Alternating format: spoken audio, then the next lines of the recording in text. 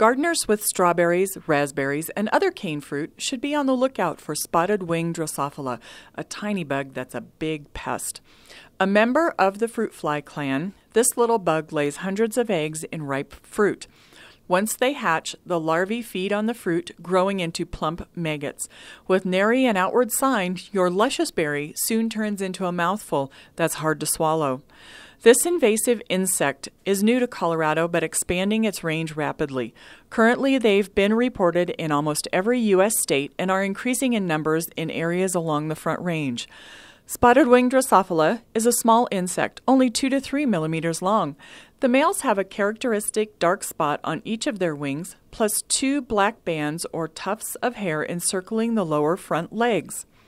Females have the appearance of other fruit flies, but their ovipositor is sclerotized with serrated edges to penetrate the fruit in order to lay their eggs. Unlike more common fruit flies that prefer overripe fruit, spotted wing Drosophila feeds on and lays eggs in intact, ripening fruit, making berries that are on the plant or have fallen to the ground a prime target. From egg to adult is a mere 8 to 10 days, depending on temperatures, and there are several generations per year.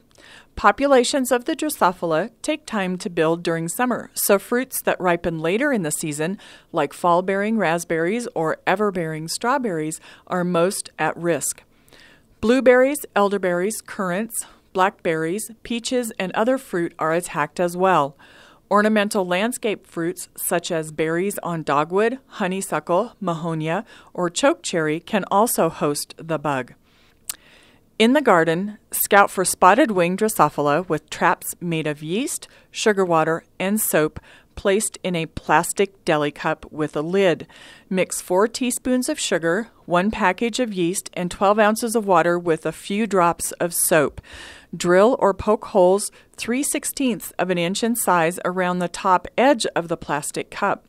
Pour 4 to 5 ounces of this bait into the cup and hang in the shade at fruit height in the berry patch. The Drosophilas are lured to the trap where they drown. You need to empty and rebait the trap every week.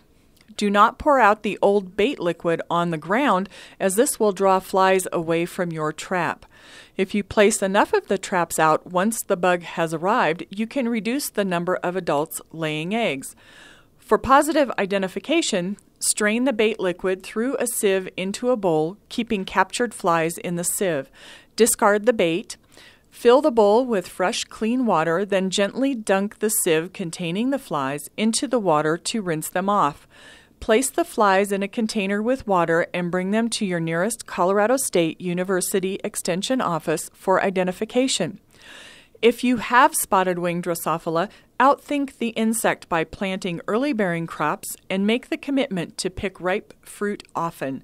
Keeping the garden clean of overripe and rotten fruit can also help reduce the incidence of this insect. Eat the fruit immediately or store it in the refrigerator to prevent the bugs from developing. Destroy any fruit that has the maggots inside.